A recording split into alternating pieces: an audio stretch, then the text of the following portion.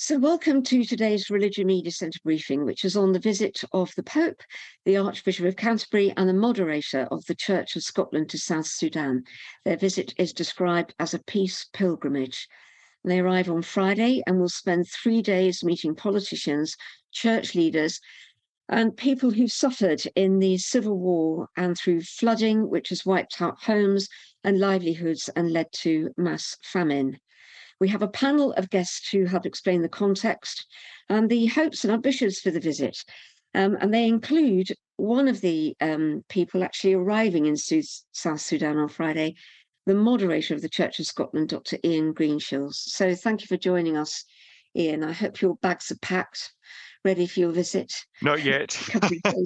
Not that well organised. So I suppose the first and most obvious question is, what connection does the Church of Scotland have with South Sudan? Why are you going? Going back a few years now, the Church of Scotland moderator, who was then Dr John Chalmers, visited South Sudan.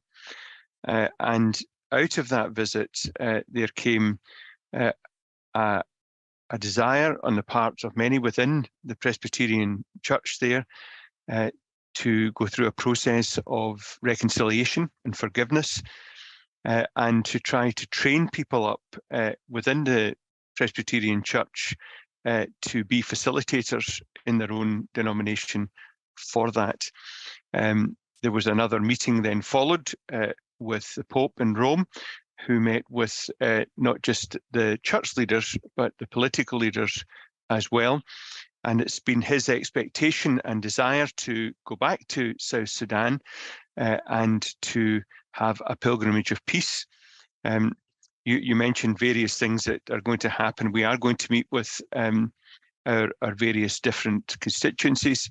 We're going to meet people who are very much on the edge and beyond that even. But we're also going to be having a prayer moment where we will have several thousand people, probably up to about 50 or 60,000 people present.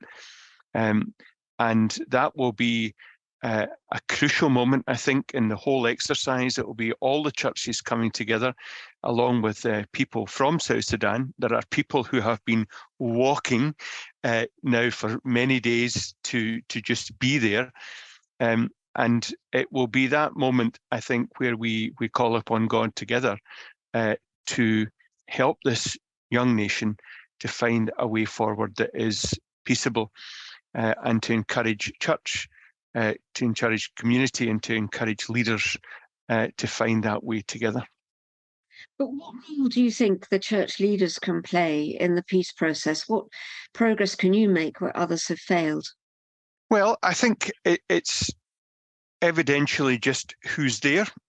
This is historic because it's the first time that the Pope and what you might call Reformed leaders have worked together, have done something together since the Reformation. So that in itself is a huge statement. It's also indicative of many of the things that are happening across the church in the West at the moment. In Scotland, for example, we've just had the St. Margaret's Declaration, which is a declaration of friendship between the Roman Catholic Church and the Church of Scotland. We think that's the first time that something has happened of that ilk as well, in what was a very sectarian divide, certainly one that I grew up in, and that the Archbishop who signed the document, Leo Kishley, grew up in as well. And so we come with that sense of we're together, and we are trying to promote by just our own experience and from our own experience that people can be together and work together.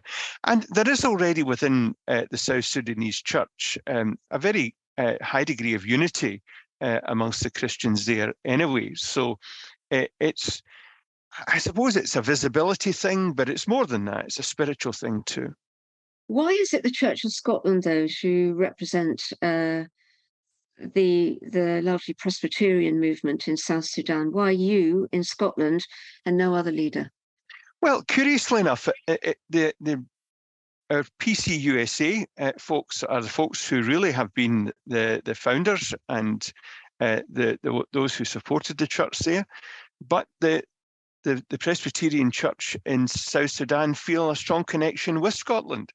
And it was us that they asked to be there, and me as their representative. And it's one of the oldest Presbyterian churches in the world, the Church of Scotland, one that has had a national vision for the whole of its existence. And we're very honoured to be those who've been asked to come. And we spoke yesterday to our folks there, and they're absolutely delighted and see this as a very positive thing. Thank you very much. We'll turn now to Tom Delamare, if we may, CAFOD's Deputy Country Representative for South Sudan. And Tom, you've been dealing with the country and travelling over there frequently for many years now. So perhaps I can ask you about the way that this entire visit was instigated by Pope Francis after the visit to the Vatican of political leaders in 2019. Just take us back to that moment and tell us how the origin of this three-day historic peace mission began. Thanks very much, Ruth, and greetings from a very warm South Sudan, around 36 degrees here today. We look forward to welcoming you, Reverend Iain, on Friday. So yeah, just to draw on the question you're asking there, Ruth, I think really the aim of this trip is linked very much to the spiritual retreat that was in the Vatican back in 2019. So I think the aim for this trip is centered around peace and hope, to positively influence the peace process in country. The peace process has continued since the 2018 agreement, with some delays and extensions. But I think now this visit on Friday is looking towards peace and looking to further the process as we look for towards elections in South Sudan in 2024. So yeah, in follow-up to the spiritual retreat in the Vatican in 2019 with the Pope, the Archbishop of Canterbury, and the former moderator of the Church of Scotland, this was, of course, the coming together of the leaders in the Vatican, where we saw the Pope kiss the feet of the President and the Vice President of South Sudan. This is a kind of follow-up visit to that. So we saw the Pope in his address to the leaders saying, I ask you as a brother to remain in peace. There will be many problems, but do not be fearful. Go forward and solve the problems. And also, he ended his speech by saying, disagreements will occur, but keep them in the office and before the people hold hands. So I think we can see this trip as a kind of a follow-up to see if the homework that was set by the leaders there has been taken forward, and to see the process in country. I think, as well as that, though, just to add, I think that there are other elements, key elements to this trip as well that are really important. So I think, it's a pilgrimage of peace, and it's in solidarity with the people of South Sudan. There is a great deal of buzz about Juba at the moment. There's lots of banners, lots of preparations, lots of chatter going on. South Sudan is a predominantly Christian country with a majority Catholic population of Christians, but it's not just Catholics or Christians who are excited. I think that all people have faced loss in some way or another. And this trip is about the leaders journeying in solidarity with those who have and are indeed still suffering. It's about the closeness of the leaders and about a reminder of their closeness to God for the people of South Sudan. I did ask a couple of colleagues, Sudanese colleagues as well, what the trip would need for them, and just to share a few messages there. They were saying that it's a sign of hope, that the leaders have touched the hearts of the South Sudanese, and that there is a need for peace and reconciliation as we approach elections, and that we need lasting peace and no more war, and also about being seen and recognised on a global stage. Tom, you go backwards and forwards, do you, between the UK and South Sudan all the time in your work? Can you just tell us something about the experiences of the people that you meet in the Catholic Church, the kind of lives that they've had over the last few years through civil war, famine and flooding? I'm based permanently here now in South Sudan, but indeed over the past sort of 5 or so years, I've been based in the UK as well. And it's honestly a very kind of humbling experience with the communities that I've met. The resilience that we've seen amongst communities in the face of some real challenges. And I think some of those challenges are the ones that the church leaders who are coming at the weekend are wanting to enter into. and that's evidenced by the fact that they're meeting with internally displaced persons on Saturday. So yeah, maybe just to touch on a few of the challenges that we've seen as well in country. So I mean, flooding and droughts are huge across South Sudan. South Sudan is on the front line of climate change. Just as an example, to reference some of the communities that you were talking about there, I was in Warrap State in November. I was speaking with some of the women in the community there, and they were saying we've lost many of our crops due to flooding. They had their central communal garden still, but the crops that they planted elsewhere had been lost. And just a few months earlier in the year, in some of our programming in Lake State, some of the farmers were quite fearful that they wouldn't have enough water for the crops to mature. So I think the communities that have contributed the least to climate change are suffering the most. But what we do see is a great deal of resilience amongst the communities. We see them being adaptable, and this is something that we're looking at in our programming as well this year, adapting practices so that we can the communities can continue in their resilience.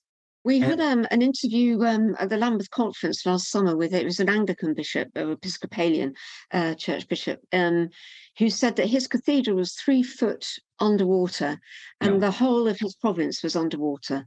This from 2020, and there was no way that he thought that the water would escape. Is that typical of the stories that you've heard? Yeah, certainly. And, from all of our programming that we do in South Sudan is through local partners, local organizations, often church organizations. And the pictures and the reports that they share from different areas, and certainly when we go and visit the projects across the country, we're seeing the exact sort of flooding that you're talking about there. Higher than knee level, higher even still. Families having to flee with very little from flooding, but also from conflict as well. Just to mention conflict as well as the driver of displacement and needs in country. Some of our programming in Upper Nile has been affected recently. We saw families there who'd planted, who were engaging in some of our agricultural programming. They then had to leave quite quickly. They settled elsewhere. They had to leave again, and now they're settled within Malakal town in Upper Nile as well. So I think it's important to note kind of the challenges that the people are facing, but also important to note the resilience and the work of organisations like ours in supporting those communities to face and overcome the challenges that they're facing. Thank you. Can I bring in now Lucy Gillingham from Jesuit Missions, who's recently returned from South Sudan? I think you only returned last weekend, Lucy. I'm with Jesuit Missions, which is the international development organisation of the Jesuits, but one of my colleagues from Jesuit Refugee Service is on the call. We work with organisations like Jesuit Refugee Service in country in South Sudan. So I was there up in the north, in Maban. I mean, a lot of the stuff Tom was saying, I experienced the same stories. I saw the same stuff. Maban up in the north experienced some of the worst flooding in almost 50 years, left millions of people displaced. And this happened in August, and we were there actually in November, and it looked like the flooding had just happened. And, the effects of the flooding are much bigger than people would see. For example, lots of children were fishing. You say, oh, that's nice. The flooding has caused lots of fish to turn up. But then you realize they're using their mosquito nets to fish, which then makes people more vulnerable to malaria. What about the peace missions that you've yourself witnessed in the local parishes, that it's permeated down to a very local level to try to make change? Yeah, so the Jesuits are based in communities, in parishes. Obviously, they run lots of different stations across the country, but one of the centres is in Rumbek in Lake State, which Tom mentioned. And through the parish, they have multiple different peace-building initiatives. For example, a youth congress every year that gets about 250 people, youth from different parishes across the country, including... what else do they do? Sorry. Very practically, the parish provides a place for psychosocial support, by the very presence of the Jesuits, as well as recreational space and places to learn vocational skill centre on site to prevent idleness, which is a real worry in South Sudan, that you have these youth coming up with no prospects. So this is a way of tackling that. Do we have anyone from the Episcopalian Church of South Sudan on? I'm just wondering if any of the names, which is a shame. So I wonder, Dr. Greenshields, if I could just ask you this question. this isn't about your own church, but about the Episcopalian Church in South Sudan and the place of the Archbishop of Canterbury there. There is disagreement amongst the bishops in South Sudan with the stand that the Anglican Communion and the Church of England is taking on same-sex marriage. And I'm just wondering whether you've been involved in any of the discussions about the standing of the Archbishop of Canterbury with the members of the Episcopal Church in South Sudan, and whether he's still widely respected enough to be able to take part in a process on their behalf. I can't answer the question about another denomination. I know the Archbishop. I've met him several times. I think he's widely respected throughout his denomination, but that's not a question I would be able to answer. Okay. It's worth putting anyway. I wonder, listening to the comments from the people from CAFOD and then Jesuit Missions who have been in South Sudan recently, Dr. Greenshields, whether you could give us any sign of your ambitions or hope as to what are the practical things you hope will come out of your visit. The difficulty is one of, as we've just heard, infrastructure that is on its knees in many respects within the country, and the fact that the poorest are those who are the worst affected, and that always happens, doesn't it, in any situation. I think we have to try, and I'm sure the Pope especially will have a very significant role in this respect as a national leader himself, of speaking to those in power in South Sudan and trying to emphasize the grave need for them as leaders to be those who are the ones who will make a difference in order to release the kind of funding and help that will help the worst affected. But there's an issue there that Tom brought up that's fundamentally important too. Here we're seeing the effect of climate change, and this isn't just an issue for the South Sudanese leadership, nor indeed for us, but it re-emphasizes the fact that in a situation or in situations where you have the poorest in the world and those who have least affected climate change, they're going to be the ones who are going to be most affected adversely by it. And I just hope that message resonates to some extent beyond simply ourselves and the South Sudanese to those in other parts of the world who are articulating clearly a need for this to be the number one priority as far as governments and politicians are concerned in every country in the world.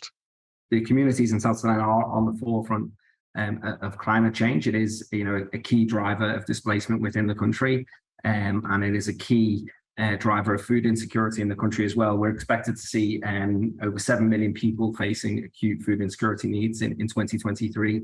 And also we're expecting to see around 9.4 million people who will be in need of humanitarian assistance, such as clean water, food, and support in the same year, in this year, 2023 as well. That figure is over 75% of the population. So I think it goes to show just some of the scale of needs in country as well. So yes, I think it is something that is a huge driver of needs, along with conflict, and I think that it just underlines the needs or the focus of this visit, but not just this visit, also the follow-up work that will be carried out by agencies, by the church as well. Maybe just to touch briefly on the Rev Greenshields was touching on as well, on kind of the role of the church as well in South Sudan and engaging with key actors. So South Sudan is a predominantly Christian country. It's hard to come by exact figures, but it's estimated the majority of the population is Christian and around 50% of the population Catholic. So just to, and when I speak here, I speak broadly of all churches, and in particular the South Sudan Council churches, which is the ecumenical body, 7-member churches in South Sudan. They're often respected by those on different sides of conflict, or on all sides of conflict, which gives them an ability to engage with communities, and means that communities like ours can engage with our humanitarian development and peace building work. We have, from grassroots level, peace committees, local groups that come together to seek non-violent resolution to conflict.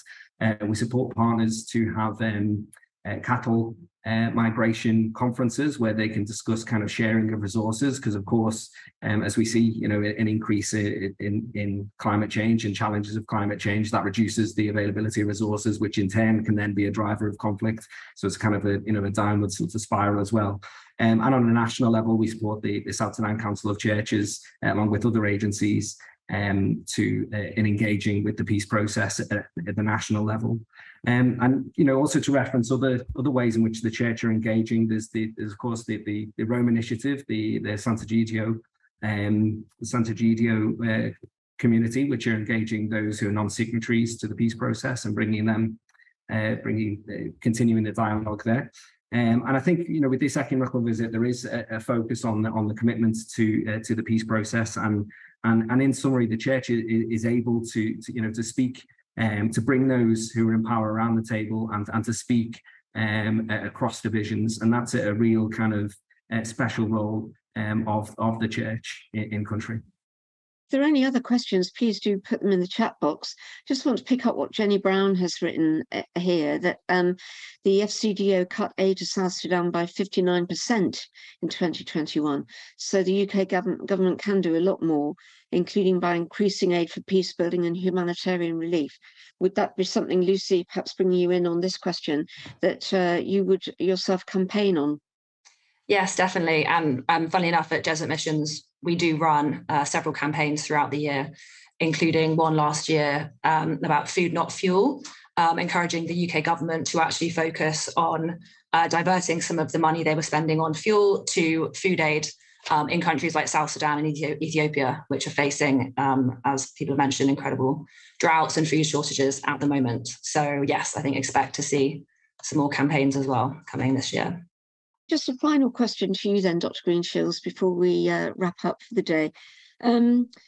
This is a historic, it's billed as a historic visit involving 3 denominations.